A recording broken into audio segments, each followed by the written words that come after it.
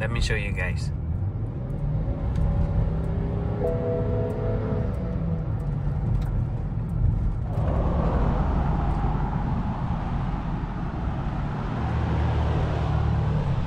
My tag expired back in August. This thing have a check engine light. I just can't seem to get rid of. As you guys already seen, I repair all my leaks from oil leak to vacuum leaks, and I still have a check engine light. I think I already figured out what the problem is. When I first bought the car back in 2018, I replaced the high pressure fuel pump, and I think it went out. It's on its way out again, and that's why I still have a check engine light. I'm just trying to verify before I go ahead and order a new high pressure fuel pump. Beamer link. Okay.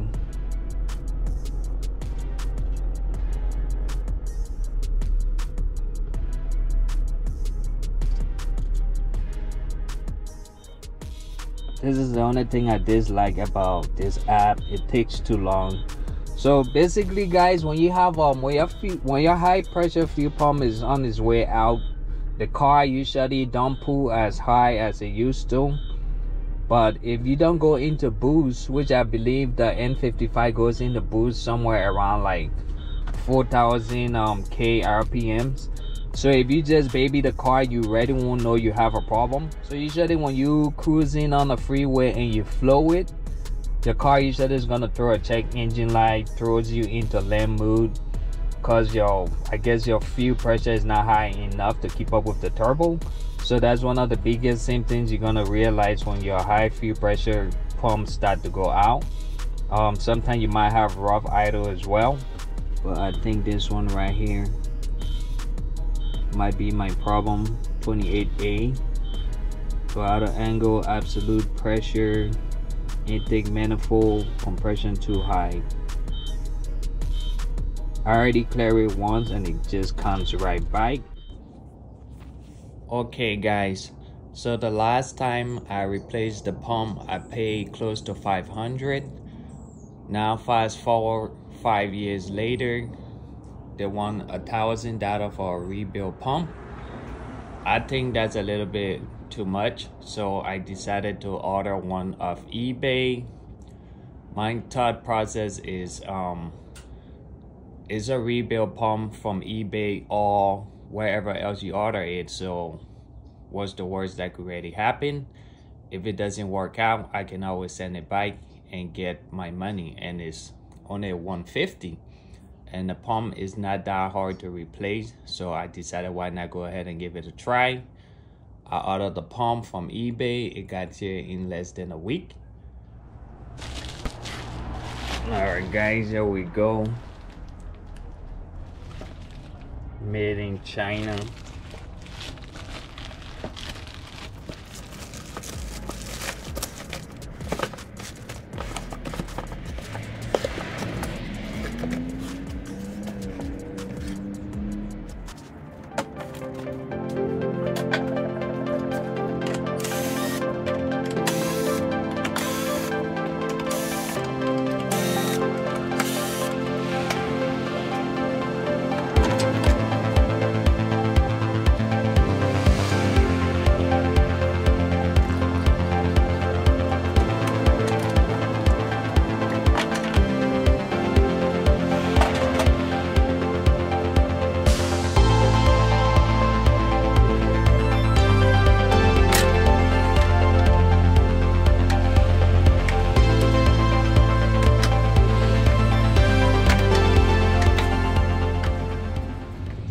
So this is the common problem with older BMWs. Considering everything is pretty much made out of plastic, over time things start to break up because of the heat.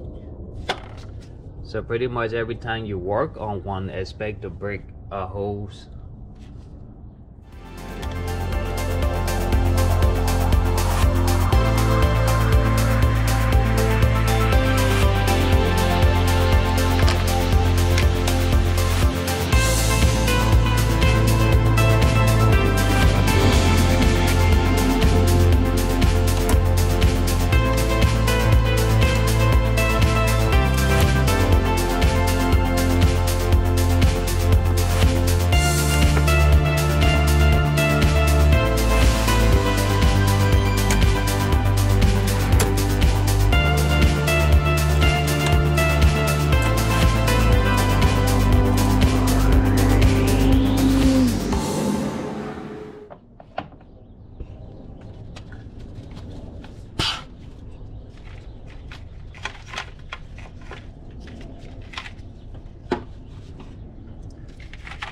You have 711 mil that holds the intake manifold. I'm gonna start with the one heading.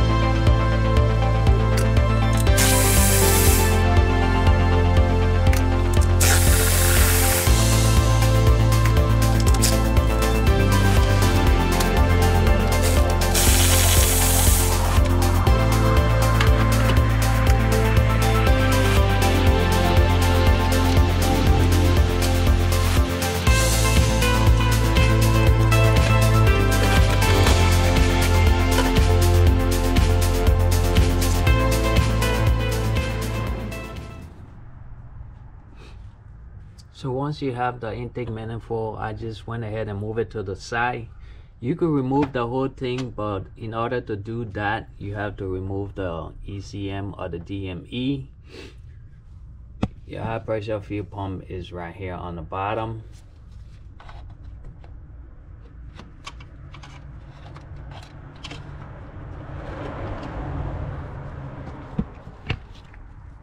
This is a 30mm bolt right here. Just gonna move that. You have two electrical connectors.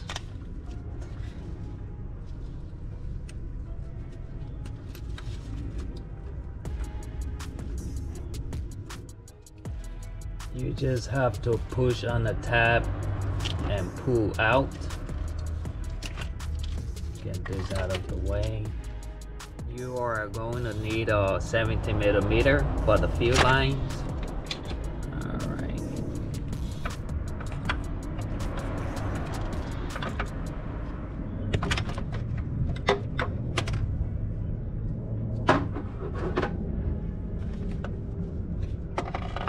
There's two of them. There's one right here, and the second one is on the bottom right here.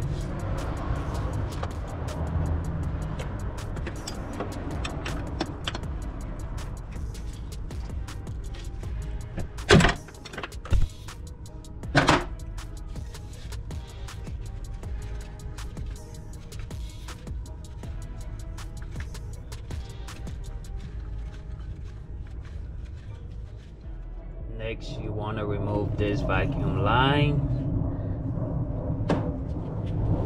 11mm.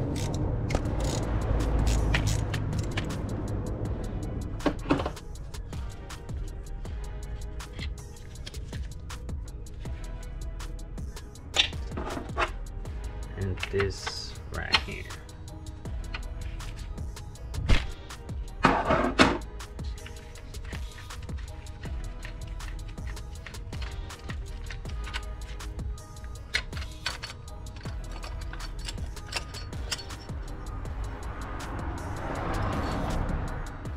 I know a lot of people usually use these. Everybody have these in the garage. But if you're a DIY guy or do a lot of your work yourself, I highly recommend you get yourself some of these right here. Longer bits, a little bit kit. It comes with the little ratchet. I'm gonna leave the link in the description from Amazon. They're really cheap. They come in very handy.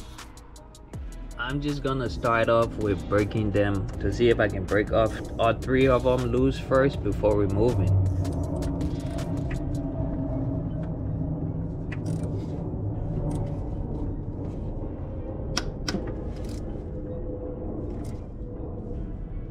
Alright, that's one.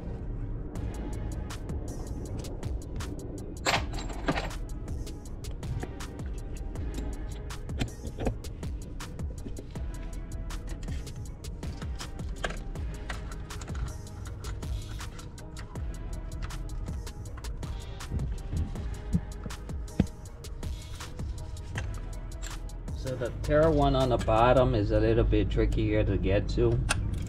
That's where you need the longer bit.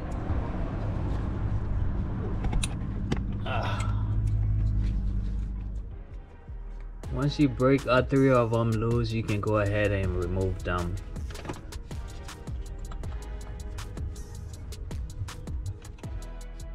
You also have to remove the E12 bolt from the bottom,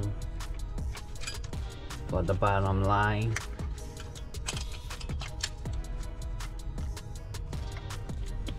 And the pump is pretty much ready to come out.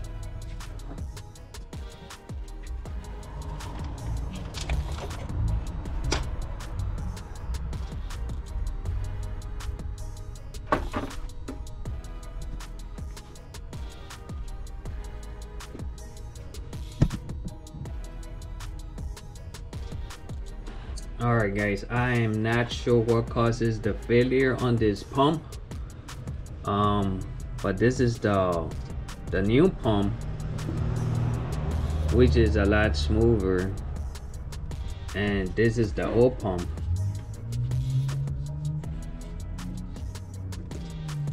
which is a little bit tougher to rotate,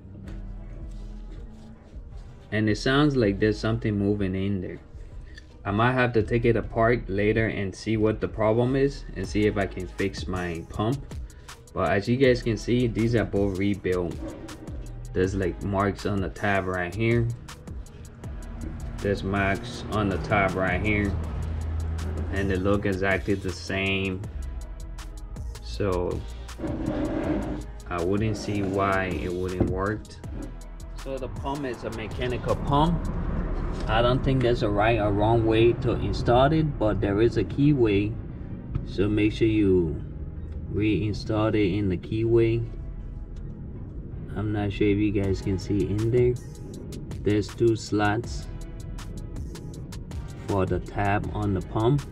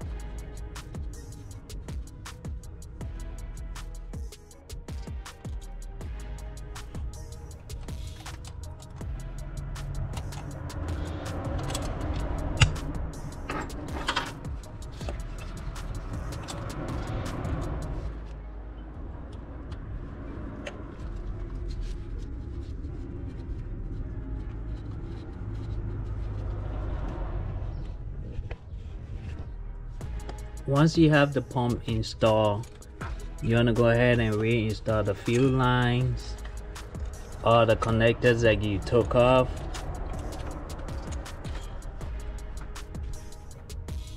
Make sure you double check everything.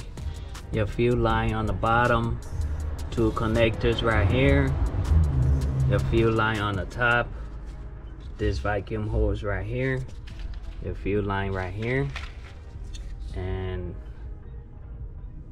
that should be it pretty much. The intake manifold is ready to go back on.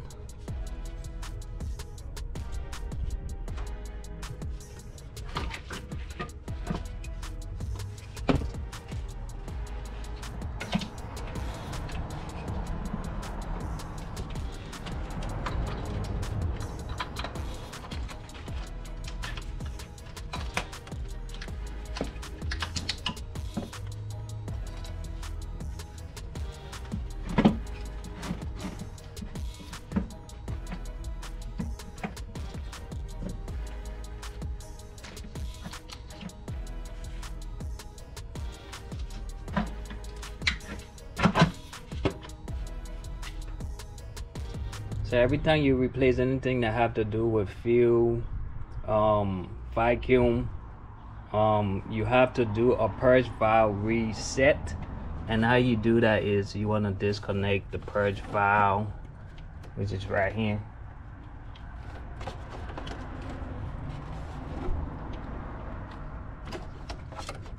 and disconnect the purge valve. And you want to start the engine and let the car idle for 15 minutes.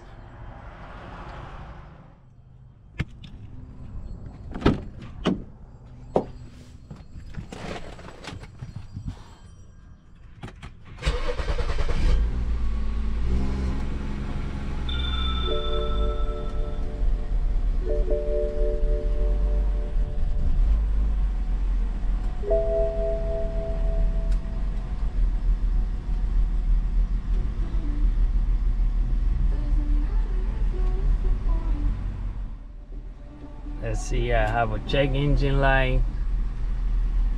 Let's see if we have any fuel leaks.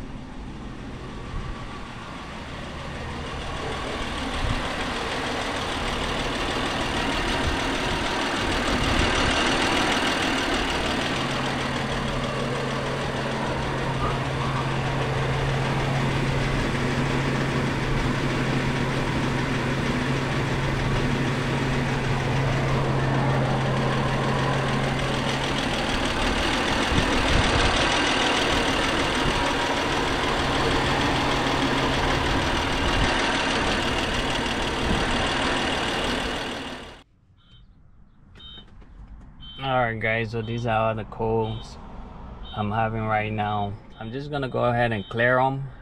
Then I'm gonna go ahead and check all my connectors. I'm just do a screenshot of that. And then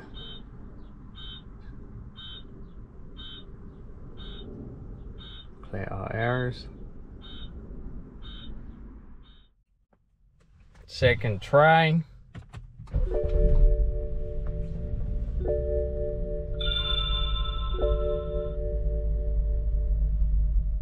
Turns out the eBay pump is worse than my old pump. Let me show you guys.